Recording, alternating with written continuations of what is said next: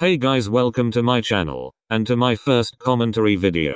I just wanna start off by saying this is clickbait. I don't actually believe these album songs suck and you should burn and die if you like these things. That being said, I am a bit mean when it comes to things I dislike, so please don't come at me. I actually really love most of these idols, so please don't dox me. Anyways,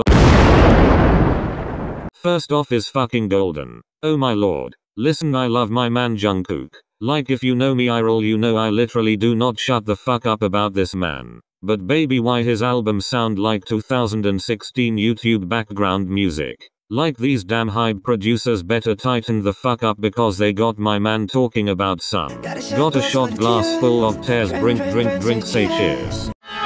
Like the fuck. And I'm not saying that all the songs in his album are bad, because you will catch me throwing it back to Closer and 3D Trust, but the rest of them not so much.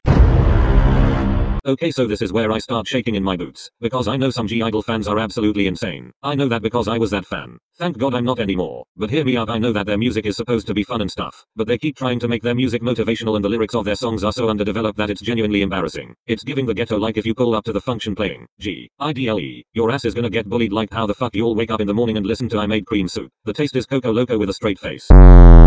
I honestly used to really love Stray Kids, but their recent songs are so ass in my opinion that I can't even listen to the whole song. It's not even that their songs are bad, but they are so fucking boring. I'd rather kiss Jay Park's ass than sit through a whole Stray Kids album. Also, Stays give me the ick. Like, they are so fucking weird and embarrassing, not even their own idols like them.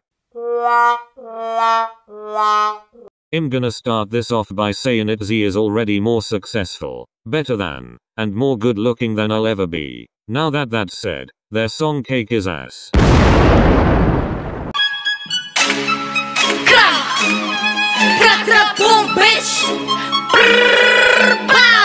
At this point, these JYP producers are preying on their downfall. Cause how the fuck is almost your whole fandom agreeing you're falling off? And it's not even the girl's fault, it's the company's fault. Because why are their newer comebacks giving $5 and a dream? Like, the songwriting is giving Temu dreads. All I know is that JYP needs to get his shit together and stop setting these girls up for failure. Yeah.